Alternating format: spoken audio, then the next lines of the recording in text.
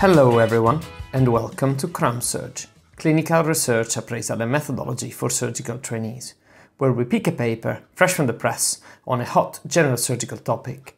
We review it for you, we present it for you, we critique its methodology for you, and provide top-of-the-field expert opinion and teaching on research appraisal and methodology. My name is Gio Perrin, and together with Professor Sababala Subramanian and Maria Digby, we bring you CRAMsurg from the wonderful region of the Yorkshire and the Humber. Welcome back everyone. Today we will have a look at a paper that is slightly different from our sort of average choice. The title is Evaluation of Transoral Endoscopic Thyroidectomy Vestibular Approach According to the Ideal Framework, which was recently published in the BJS just in April 2022. We have the pleasure of having Mr. Nagala, one of the authors of this paper, on our session, so we will have a very fruitful discussion session. I'll leave you to it. So the paper we're discussing today is the evolution of transoral endoscopic thyroidectomy vestibular approach according to the ideal framework. It's essentially a literature review discussing the development of this new minimally invasive technique, thyroidectomies. It was published in BJS just last month, so it's a very recent paper. And Gio is gonna talk us through the aims of the paper.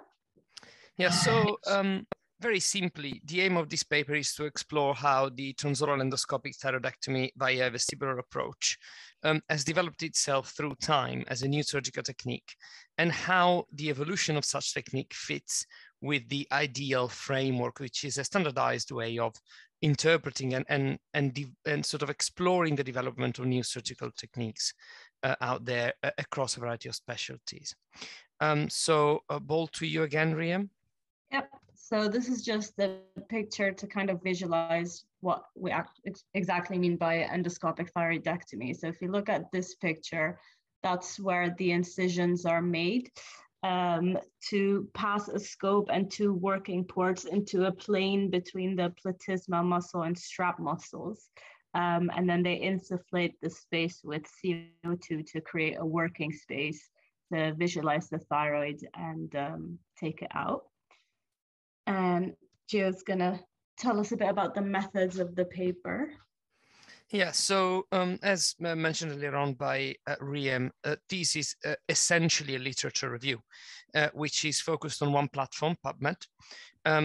We don't really have much more than that in terms of search strings to comment on, but obviously this is the most popular research data set out there, so it's definitely a good choice. And the available evidence collected through the literature search was then organized and reviewed according to the different stages of the ideal framework, which we are going to briefly, very briefly talk about as we go along with the presentation. Is that right, Riam? Yep, so the ideal framework consists of 4, but really 5 stages if we count stage 0. And the article is subdivided into these stages. So we've got the pre-ideal stage, idea development, exploration, assessment, and long-term studies. And we'll briefly talk about what each of them entails in the following slides. So Jill will start us off with the first one. Of course. So we start with stage 0, or pre-ideal or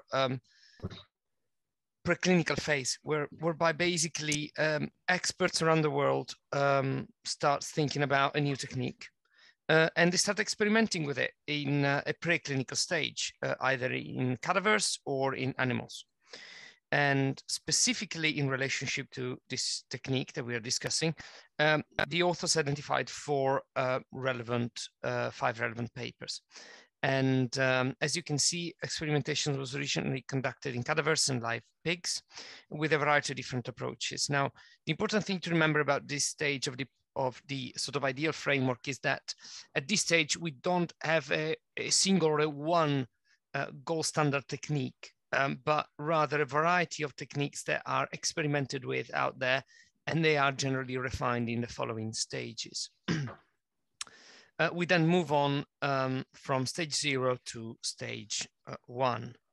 Yep. So the first stage 1, the idea is the first in-human studies, as they mentioned. So the first case series that was published was by Willem and Metzig, and they used this combined sublingual and oral vestibular approach.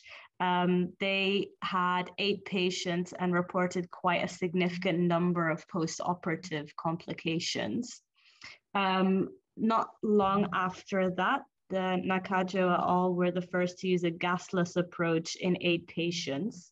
They only reported 1 case of recurrent laryngeal nerve palsy, but in a series of only 8 patients, you could say that is quite significant.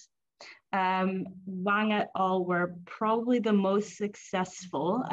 They renamed the trivestibular approach to ATOVA. They had a case series of 12 patients and only reported 2 cases of transient skin ecchymosis. So they did quite well. And then we move on to stage 2. Yeah, so stage 2, as you can probably remember from our previous slides, is subdivided into 2 parts, stage 2A and 2B. 2A is the development stage, whereby the scientists around the world goes on assessing the feasibility of this new surgical technique in small groups of patients in single institution. Generally, this is coming from high-end tertiary centers with high volume surgeons that are very familiar with standard techniques adopted to perform a particular procedure, and they start introducing new approaches. And as you can see, there's kind of 2 papers included or classified as belonging to this particular stage. And here is where TOETVA really starts making a significant appearance as a sort of standardized, more standardized technique. And as you can see, this is from a group from Bangkok.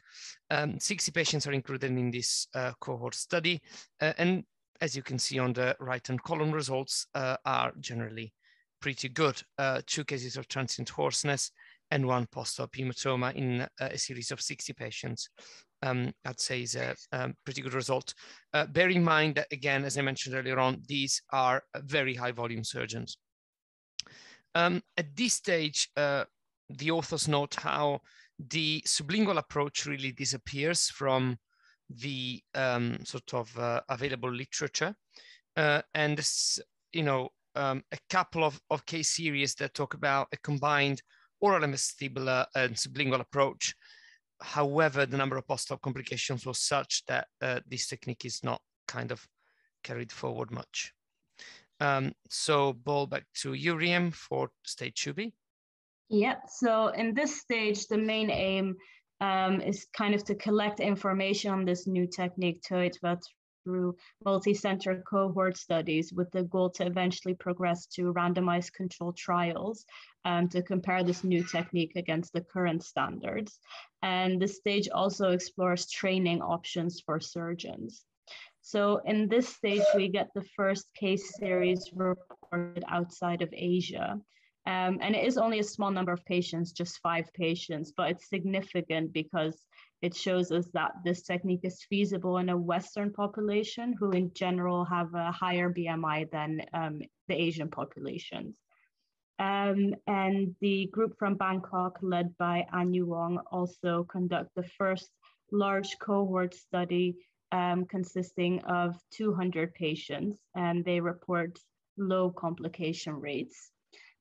They also describe the first indications and contraindications for TOETVA, which we've got on the next slide. And this is when several countries around the world start publishing their experiences with TOETVA as well. So it's kind of gaining recognition worldwide at this stage. But there's no agreed training curriculum or training program at present. They have, however, laid out some requirements for surgeons performing this technique, such as that they must be high volume thyroid surgeons who are familiar with laparoscopic work. So we also get the first large retrospective cohort study in this stage. The same group from Bangkok compare 425 patients who underwent TUETVA versus 216 patients undergoing open thyroidectomy. And they found that although the TUETVA technique had longer operating times, the complication rates were comparable. And obviously, the main advantage of TUETVA is the fact that patients are left without a visible scar. And we've got the inclusion and exclusion criteria in this table just for your interest. And Gio will talk us through the remaining stages. Yeah, just a brief mention about stage 3 and stage 4. I'm afraid beyond stage 2B, there is not too much to say, because stage 3 basically is about comparing this new technique that at this stage is reasonably well developed against the gold standard through a series of randomized control trials. At this stage, no RCT had been conducted about TUETVA. So TUETVA remains in stage 2B in terms of overall development. We do know from the literature out there that open thyroidectomy has a low complication rate.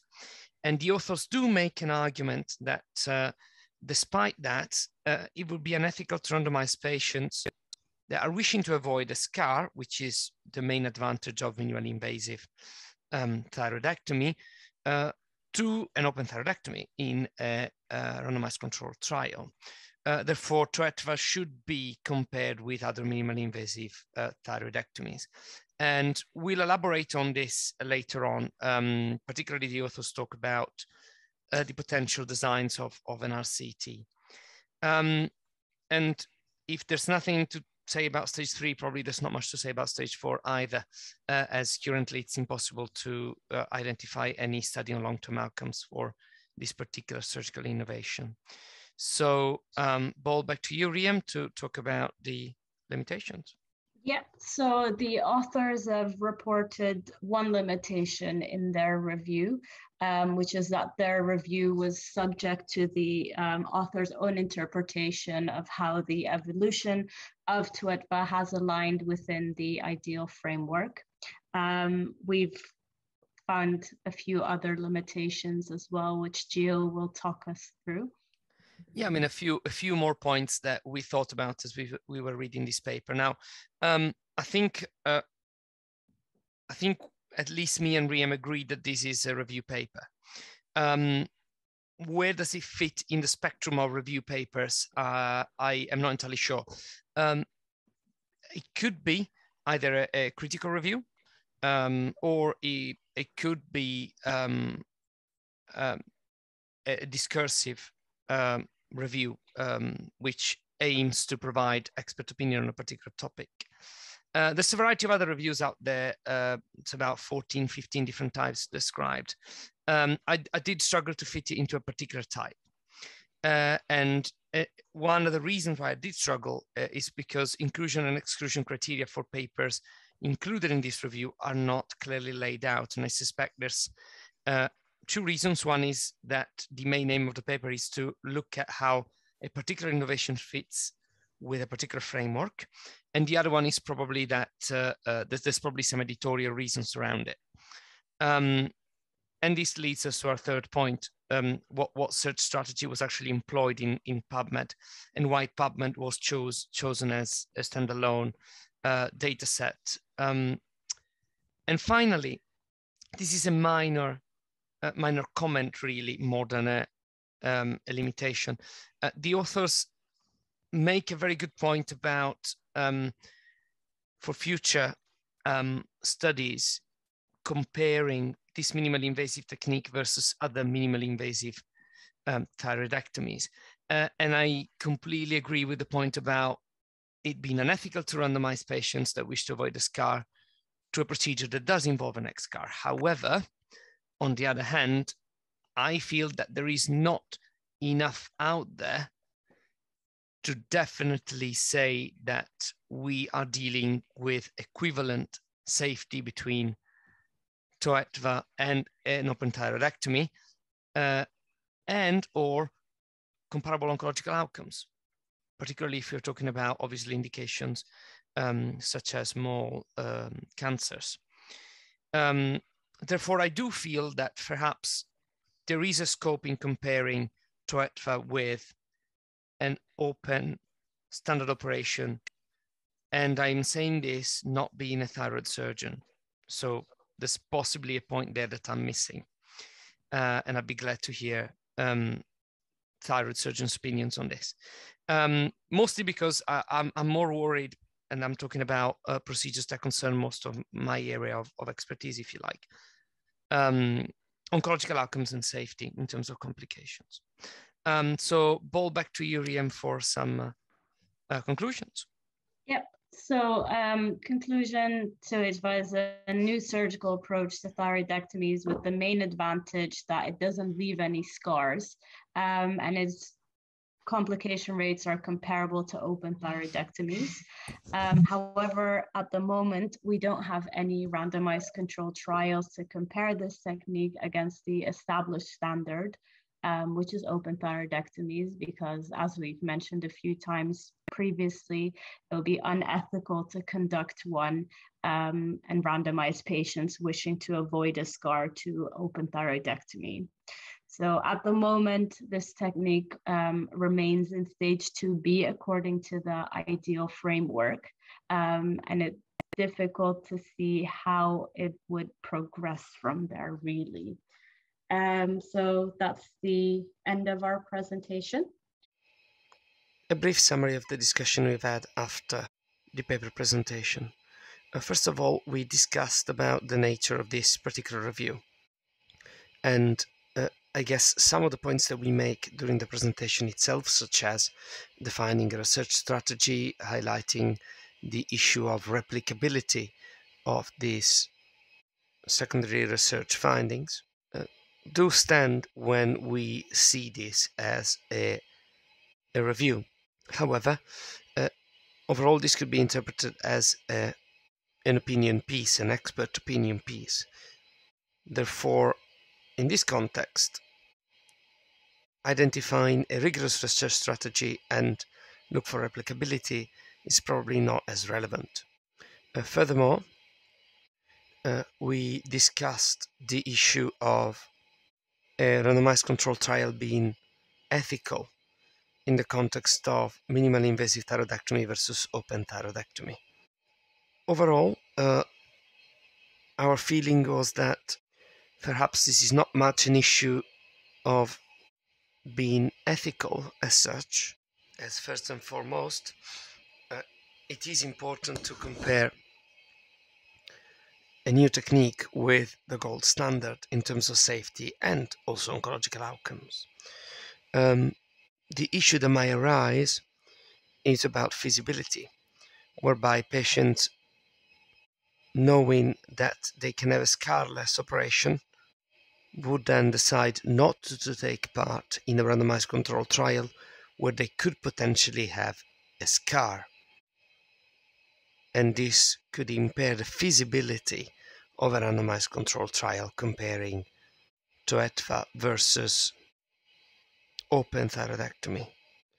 We finally touched base on the need for this particular type of innovation, minimally invasive thyroidectomy, and discussed how perhaps, yes, at the moment the perceived benefit is having a scarless operation. However, innovation often can lead to unexpected advantages, such as using a magnified platform could potentially reduce the risk of recurrent laryngeal nerve injury or hypoparathyroidism following thyroidectomy. At this stage, it is impossible to say. I will leave you now to Prof. Saba's lecture, which will expand on some of the concepts that we touched on during the presentation itself. Thank you. So this paper was a really good paper to discuss, and we thought we should talk about the ideal framework alongside this paper. The ideal framework is something that is increasingly talked about in the surgical literature, So it'll be good for students interested in surgery and trainees to know what this is all about. So essentially, this is a framework that describes the stages through which a surgical innovation goes through or should go through as part of the evolution of the treatment or the innovation from just an idea to its incorporation into clinical practice. So just like we have seen in this paper, and it has been described, there are 5 stages, and the stages are the idea stage, the development stage, the exploration stage, the assessment stage, and the long-term study stage. Now, there's a lot of detail on the ideal framework on the website run by the Ideal Collaboration, and there's the URL for the website, and you can get all sorts of detail about how this was developed on the website in the form of a number of papers. Now, I'm going to give a very brief introduction without going into too much detail. Now, before we talk of the ideal framework, I thought we should clarify or explain what the issue is. What is the problem that led to this framework being developed? Now, surgical interventions, I'm sure you'd agree, do need to be assessed, just like any medicine or drug intervention, in terms of, are they effective? What are the risks? And do benefits outweigh the risks involved? Yeah. And if you have a new surgical innovation or intervention, then you want to know whether that new intervention is better compared to the standard. And the word better is quite complicated. Better in what way? Better for the patient in what particular aspect is important to define. Often, the benefits are pretty obvious. The benefit to risk ratio is huge, and the intervention has a clear explanation, a biological rationale. And this often has happened historically in surgical innovations. And that's why surgical innovations, you could argue, probably were not as comprehensively assessed as drugs, if you like.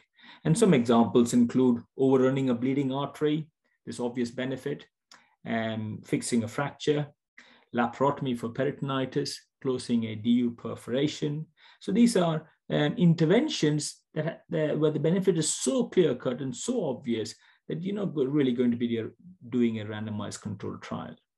There was, some people may know, a satirical article in the BMJ some years ago that talked about how to assess the effectiveness of using a parachute when you want to jump off from an aeroplane. So just to make the point that when the benefit is so obvious, what is the point of detailed assessments and evaluations?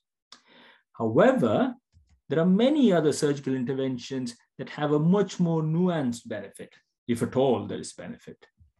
And some examples from general surgical literature, if you like, would be radiofrequency ablation of liver metastasis, robotic versus laparoscopic gastrectomy, or for that matter, transoral thyroid surgery versus open thyroid surgery would also be an intervention or a comparison where the benefits are not very clear.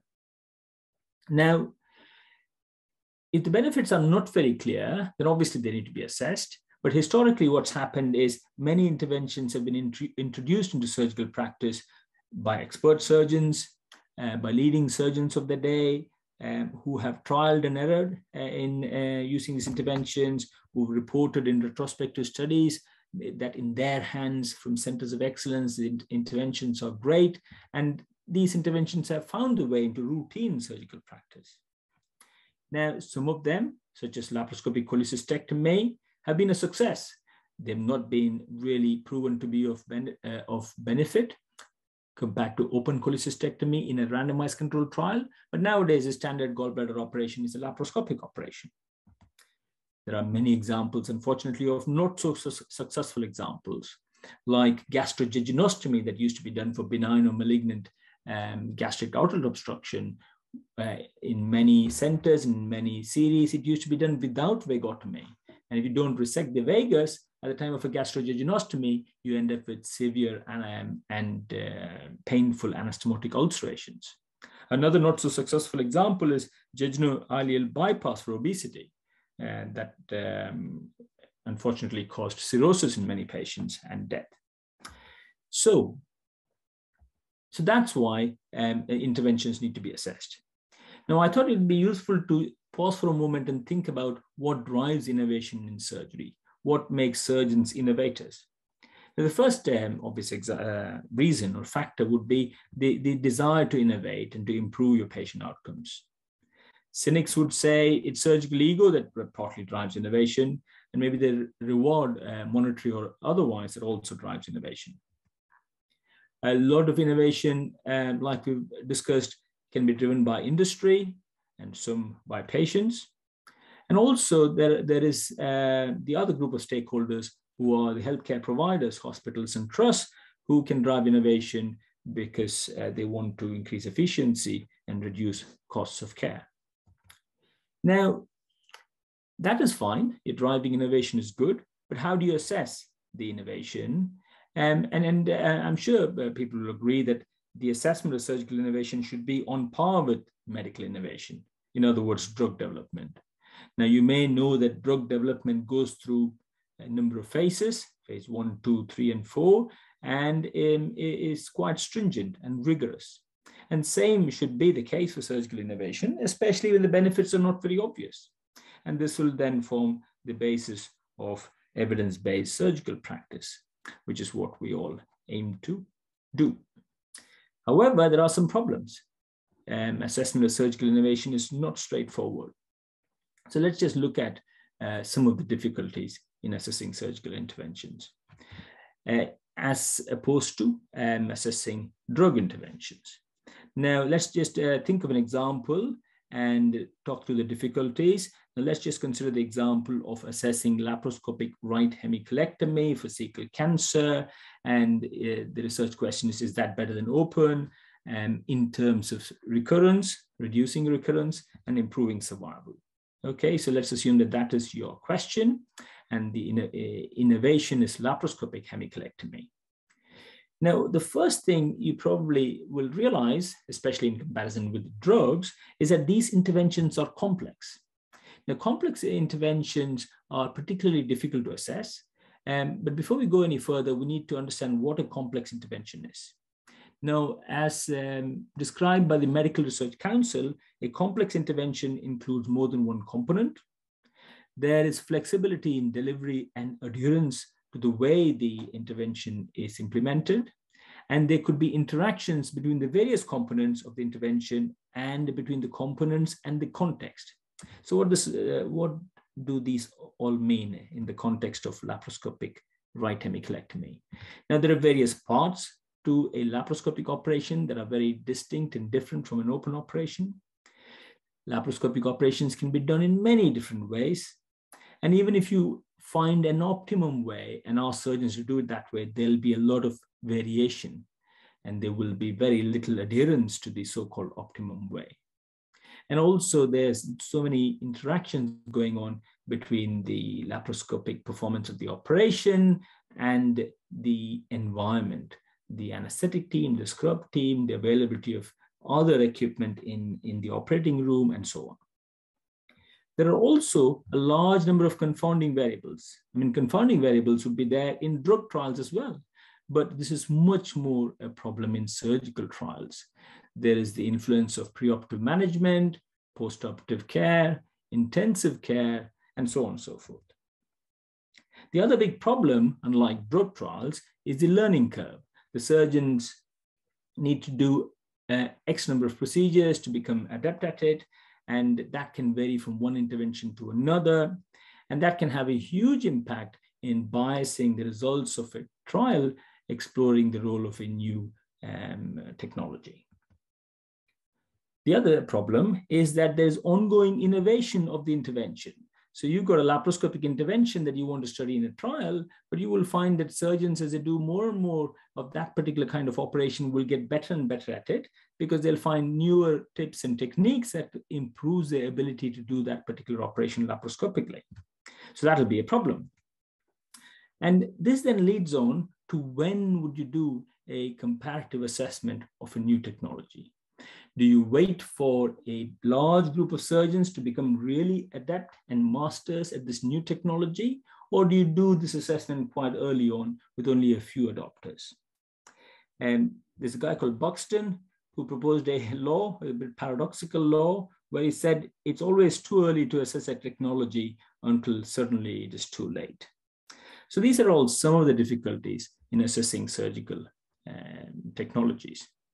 Now, the ideal framework hopes to address these challenges, and it's partly based on quite detailed guidance provided by the Medical Research Council on complex interventions. They published some initial guidance in 2000, revised it a couple of times, and there's a full paper in the BMJ, and the link is here if you want to look at this guidance on complex interventions. Now, this does not just include surgery. It is all sorts of non-pharmacological interventions like surgery, like physical therapy, interventions in radiology and radiation oncology, and so on. Now, it's quite extensive guidance, but I'll just go through a few general principles. Now, the guidance emphasizes that you have to go through iterative phases, repeated phases of development and evaluation at each phase. They also emphasize that you use experimental designs wherever possible and not rely on retrospective case series.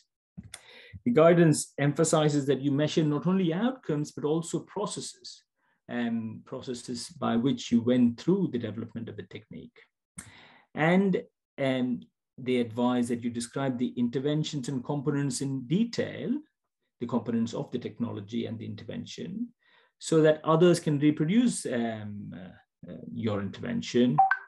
It also enables synthesis of the evidence and implementing the intervention in practice if you've described them in quite a lot of detail. Right, so back to the ideal framework. I'll go through a few slides describing the various stages. The first is a preclinical stage. It was called stage 0 in one of the earlier versions of the ideal framework. And basically, it addresses the question, can the idea work? Does the idea work before you've tried it in humans? So it is aimed to demonstrate proof of concept and safety prior to human experimentation. And the studies typically involve animals or simulators or models or virtual or augmented reality. So you want to develop the technique as far as possible prior to your first human studies. And safety is a major issue that needs to be explored. Okay, the second stage, or actually stage 1, is the idea stage, which just then progresses the idea onto humans, again to demonstrate proof of concept and safety, and they're typically referred to as first in human studies, and they're usually single case reports or sometimes case series. And they're quite selective, usually very selective, and they're done by a very small group of surgeons, sometimes just one surgeon. And a careful assessment should be made of all of the potential risks and benefits before going on to the next stage. The next stage, 2A, is a development stage, which addresses the question, has the intervention developed to a stage of reproducibility? Can lots of other people use the intervention and do it in a similar manner? And in this stage, the technique is optimized and the efficacy of the technique is improved, or you make attempts to improve the efficacy. And essentially, this involves larger series of patients, and again, usually single-arm studies, in just a few centers or a few hands. And traditionally, there are a number of innovations that have gone through this stage historically, but they have generally been retrospective. And the ideal framework discourages this. They advise prospective, well-planned studies. Ideally, they need to be registered and done with appropriate informed consent and ethics approval. The next stage, 2B, is the exploration stage, where once you've developed the technique, you want to see whether it is ready to be tested in an RCT. So this is a pre-RCT phase. And the stage aims to explore utility in different cohorts of patients, different groups of patients, different indications, and should demonstrate reproducibility and improve efficiency. So those would be the general aims of this stage. The kinds of studies that are usually involved are multi-center studies, occasionally comparative studies, or explanatory RCTs or mechanistic RCTs, where you're focusing particularly on can the technique work? and you do a comparative randomized control trial. So you don't have to do a comparative randomized control trial. You could do a single arm study, but again, the framework encourages prospective studies as opposed to retrospective single arm studies. The next is stage 3, or the assessment stage. And this is a stage where you really want to know if the intervention is better than current practice, if the technology is better than current practice. So you've got to compare the intervention against current treatments, usually in a multi-centered randomized controlled trial. Now, occasionally, like I mentioned before, randomized controlled trials are not needed when the benefits are huge and obvious, such as in heart transplantation or liver transplantation. And occasionally, RCTs are just not feasible. And in this scenario, there are some alternative study designs that have been proposed by the IDEAL framework. One example is the parallel non-randomized studies. Now, one of the things you've got to keep in mind is that if the technology has been adopted in many, many centers in, let's say, for example, in the UK, and surgeons are getting used to the technique and technology and like it and think that it improves patient outcomes, it might be difficult to then conduct an RCT. It might be that it's a bit too late to conduct a randomized controlled trial, just like what happened with laparoscopic cholecystectomy. The final stage, stage 4, long-term study, where you want to ensure that rare outcomes or outcomes that present much later are measured and evaluated, and also you're able to evaluate trends or changes in the indications for that technology, and changes in how the technology is actually delivered over time.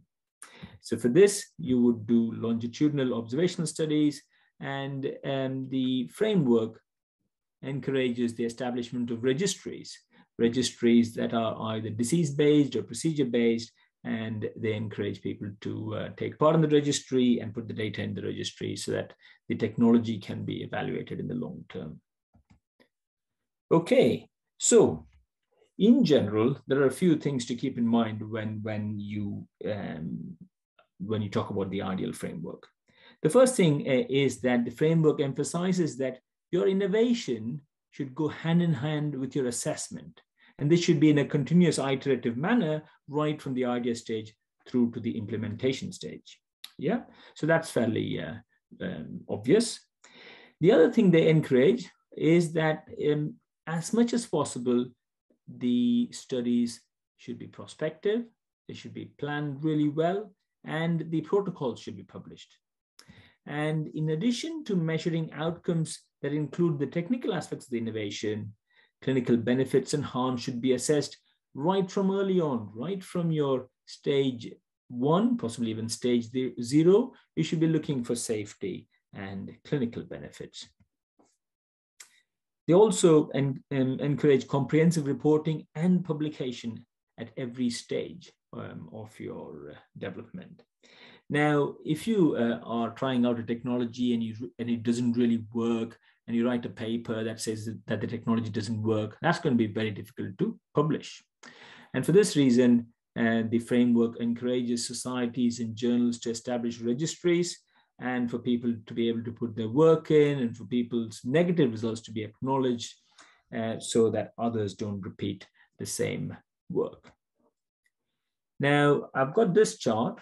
I won't go into this chart in too much detail, but this is from the IDEAL website. And if you have a technology and a report or reports, and you want to see what stage that particular technology is at, then you can just go through this flow chart and then figure out at what stage your technology is at and how to take it further. So you just go through the questions on this flow chart, and then you figure out whether you're in a preclinical stage 0, or whether it's a first in human study, which will be stage 1, or whether it's at the development stage or an exploratory stage, and so on and so forth. Okay, limitations. So one of the things I had a problem with reading through the IDEAL framework papers is figuring out what exactly an innovation is. any little improvement in the way you do a particular operation, is that innovation? So it becomes a bit difficult to clearly define innovation and the scope of this issue. Because if you do a particular procedure many times over months to years, you will gradually often make changes. You will improvise. You will use your creativity to improve patient outcomes in a number of different ways.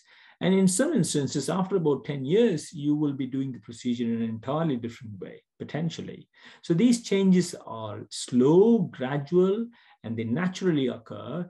And then you're not really sure whether you call it innovation and when do you say enough changes happen to call it an innovation.